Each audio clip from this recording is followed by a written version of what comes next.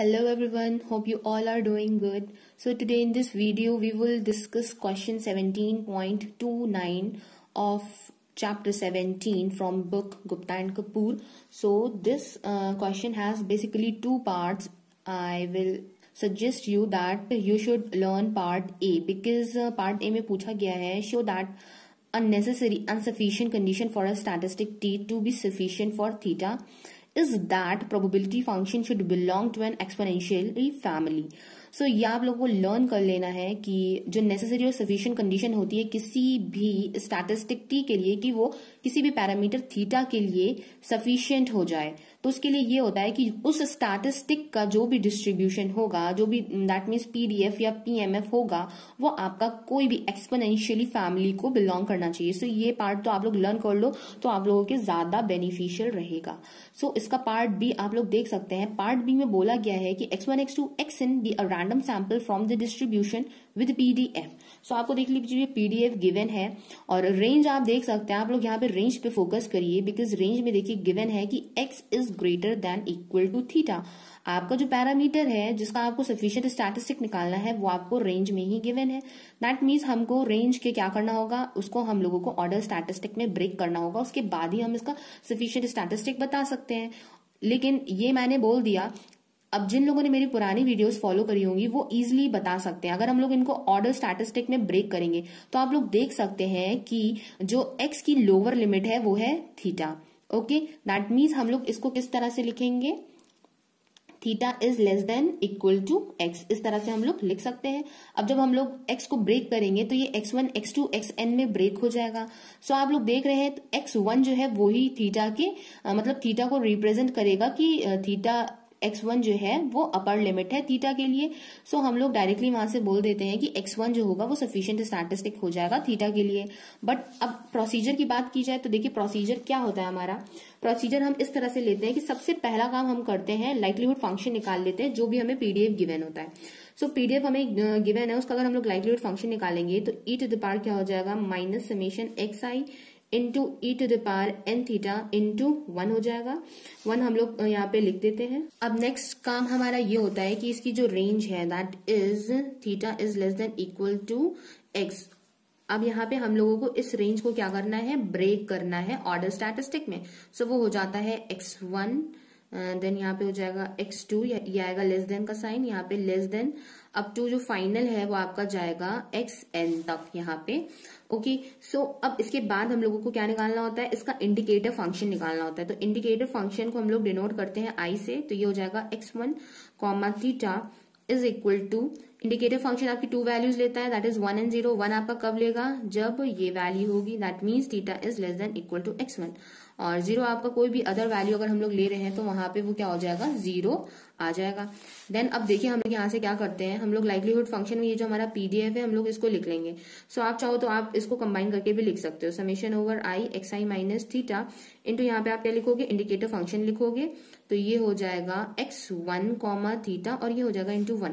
सो देखिए यहाँ से ये 2 पार्ट्स में ब्रेक हो गया. तो फर्स्ट पार्ट हो गया आपका G T comma theta, second part हो गया आपका function of x1 x2 and xn. सो यहाँ से आप लोग बोल सकते हो t is equal to x1 is sufficient estimator for population parameter theta. So simple, आप इस तरह से करो अगर आपको थ्योरेटिकली करना है, और अगर थ्योरेटिकली नहीं करना है तो आप सिंपल देख के आंसर को बता सकते हो. So now we will discuss question 17.30. So its part A says that let x1, x2, x3 be a random sample from probability mass function this. So this is a Bernoulli distribution, and if t is equal to x1 plus x2 plus x3, show that conditional distribution of the random sample given t is equal to r does not depend upon theta. सो हम लोगों को t already given है, वो है summation over आई x आई, आप लोग इसको मान सकते हैं, और यहाँ पे जस्ट 3 सैंपल्स हैं. सो इसमें हमें शो करना है कि जो भी इसका कंडीशनल डिस्ट्रीब्यूशन होगा इस रैंडम सैंपल का, तो वो क्या होगा, does not depend upon theta, वो थीटा पे डिपेंड नहीं करेगा. सो जैसे कि मैंने आपको कंडीशनल डिस्ट्रीब्यूशन वाला एक आपको मेथड बताया था सफिशिएंसी के लिए, और एक मैंने आपको बताया था नीमन फैक्टराइजेशन थ्योरम. सो कंडीशनल डिस्ट्रीब्यूशन वाला जब प्रोसीजर हम लोग यूज करते थे तो उसमें ये होता था कि जब जो हमारा कंडीशनल डिस्ट्रीब्यूशन होता था अगर वो थीटा पे डिपेंड हो रहा होता था तो हम लोग कहते थे कि जो टी है वो सफिशिएंट स्टैटिस्टिक नहीं है, और अगर थीटा से इंडिपेंडेंट होता था तो हम लोग बोलते थे कि T is a sufficient statistic for theta.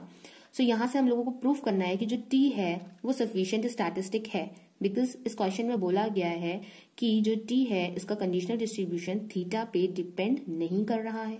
सो आप लोग देखिए इसको हम लोग किस तरह से सॉल्व कर सकते हैं। सो सबसे पहले हम लोग क्या करेंगे, हम लोग इसका पीडीएफ लिख लेंगे। इसका देखिए जो पीएमएफ है वो गिवन है, probability x is equal to small x theta two the power x 1 minus theta two the power 1 minus x। यहाँ पे आप लोग देख रहे हैं कि क्वेश्चन में बोला क्या है कि x आपकी दो वैल्यूज लेता है 0 एंड 1। इसका मतलब जो x है वो आपका फॉलो करना है बर्नौली डिस्ट्रीब्यूशन को, और थीटा की जो वैल्यू है वो 0 से 1 के बीच में लाई करती है। अब देखिए यहाँ से मैंने आपको ऑलरेडी बता रखा था कंडीशनल डिस्ट्रीब्यूशन वाला जो प्रोसीजर था सफिशिएंसी के लिए, यहाँ पे अब हम लोग वही प्रोसीजर अप्लाई करेंगे। बुक में गिवन है आपका जो आपका स्टैटिस्टिक है वो t is equal to x1 plus x2 plus x3 है। दैट मीन्स ये हो जाएगा summation over i going from 1 to 3 xi। That means ये फॉलो करेगा आपका बायनॉमियल डिस्ट्रीब्यूशन को विद पैरामीटर n की वैल्यू यहाँ पे 3 हो जाएगी और पैरामीटर आपका क्या हो जाएगा, थीटा हो जाएगा। देन नेक्स्ट देखिए मैं फोटो लगा दे रही हूँ, आप लोग वहां से समझ लीजिएगा। अब इसका ये देख लीजिए, नेक्स्ट ये है कि प्रोबेबिलिटी क्वेश्चन में आपको गिवन है कि हमें कंडीशनल डिस्ट्रीब्यूशन निकालना है। Probability t is equal to small r को हमें गिवन में रखना है। यहाँ से हम लोग probability t is equal to small r की वैल्यू भी निकाल ही लेते हैं। तो देखिए आपको t पता है ये बायनॉमियल को फॉलो करता है विद पैरामीटर 3, थीटा, तो ये हो जाएगा 3cr theta two the power r 1 minus theta two the power 3 minus r। अब आप ये एक चीज समझ लीजिए, देखिए मैंने फोटो लगाया हुआ है, तो जैसे हमारे पास अगर स्टैटिस्टिक t गिवन होता था उसमें t is equal to x1 plus x2 है, तो हम लोगों को सबसे पहले इसको यूनियन के फॉर्म में लिखना होता था, बिकॉज हमें केसेस बनाने होते थे कि अगर t इज इक्वल टू 2 लिया है वैल्यू तो 2 किस किस तरह से आ सकता है। दैट इज 1 अगर x की वैल्यू है या x2 की वैल्यू 1 है तो हमारा 2 आ जाएगा, या फिर x1 की वैल्यू 2 है और x2 की वैल्यू 0 है तब भी 2 आ जाएगा। तो इस तरह से देखिए हम लोग केसेस बनाते थे। केसेस बनाने के बाद जब हम लोगों को इसका कंडीशनल डिस्ट्रीब्यूशन निकालना होता था तो कोई भी एक केस उठा लेते थे, वो रखते थे, देन गिवन में हम लोग रखते थे t इज इक्वल टू 2 जो हम लोगों ने लिया होता था। देन आपको पता है कि जो कॉमन पोर्शन होता है ऊपर हम लोग क्या लिखते हैं, a इंटरसेक्शन b होता है न्यूमरेटर में। यहाँ पे इंटरसेक्शन लगेगा, तो देखिए जो कॉमन है पोर्शन वो आपका x1 और x2 ही है, तो न्यूमरेटर में आप t इज इक्वल टू 2 की वैल्यू देख सकते हैं, वो आपके 3 केसेस हैं, और न्यूमरेटर में आपका क्या है, x1 is equal to 1 and x2 is equal to 2। तो x1 इज इक्वल टू 1 और x2 इज इक्वल टू 2 और t इज इक्वल टू 2 के बीच में जो कॉमन पोर्शन है वो आपका क्या है, x1 is equal to 1 and x2 is equal to 2। अब यही सेम प्रोसीजर हमें यहाँ पे भी अप्लाई करना है, तो आप लोगों को इसको ध्यान से देखिएगा। ये देखिए हम लोग को यहाँ पे कंडीशनल डिस्ट्रीब्यूशन लगाना है, तो हम लोगों को गिवन है कि हमें कंडीशनल डिस्ट्रीब्यूशन निकालना है सैंपल वैल्यूज का, given t is equal to small r। Sample values हम लोग यहाँ से लिख लेंगे x1 intersection x2 intersection x3। Okay, अब यहाँ पे ये हम लोगों ने लिख लिया given t is equal to small r, जैसा कि क्वेश्चन में बोला गया था हमने वैसा लिख लिया। अब हम लोगों को यहाँ से करना होगा probability x1 intersection x2 intersection x3 intersection t is equal to small r given probability t is equal to small r। ये हमने यहाँ से लिख लिया। अब आप लोग यहाँ से देख सकते हो कि ये है वैल्यूज x1 x2 x3 और ये है आपका t is equal to r है।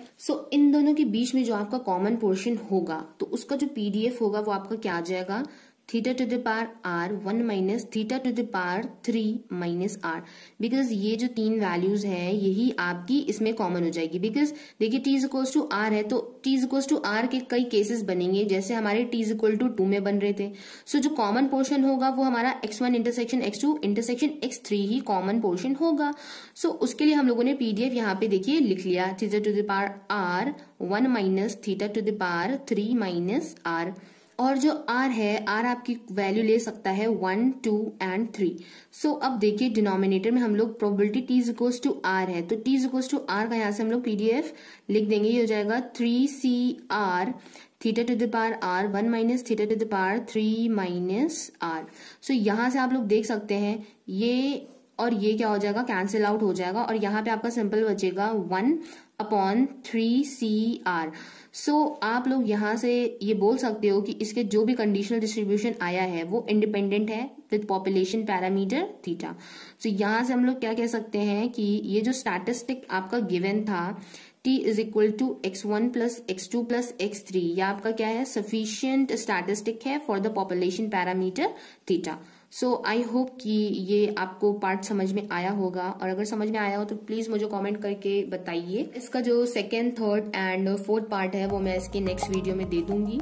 So thank you for watching my video, have a nice day.